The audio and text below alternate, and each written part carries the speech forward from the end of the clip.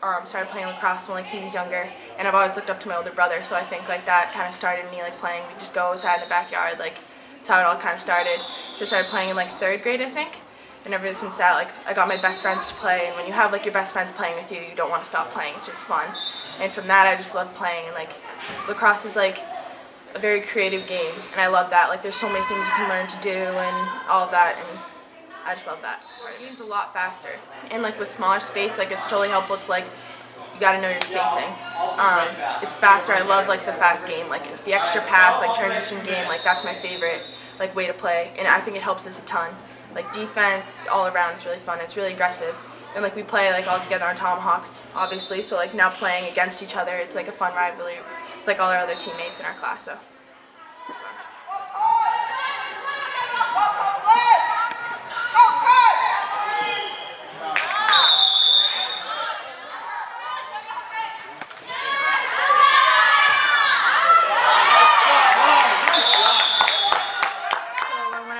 Visit, like I've always like kind of gone to Georgetown or in Maryland. Like I've always loved the area. So now going for my visit with the coaches, and I know the coaches are one of the best. Ricky Freed's been the USA team coach for like 10 years, so you know they're awesome. Nick Williams and Daniel Trasco was on Team USA, so I loved them, and that was awesome. And going through the campus and seeing like all they had to offer, like not just the academic part, but like their facilities were awesome. Like the environment just kind of like felt like a place where like I wanted to be.